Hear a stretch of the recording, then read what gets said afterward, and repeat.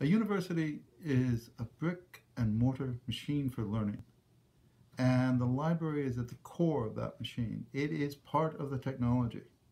And when we set up the Sussex Humanities Lab, we recognized that unless we had the library at the center of our project, we were never going to be able to achieve the transformation that we hoped. The Sussex Humanities Lab is all about recognizing that the nature of the digital, if you like, the technology for knowing, is changed fundamentally.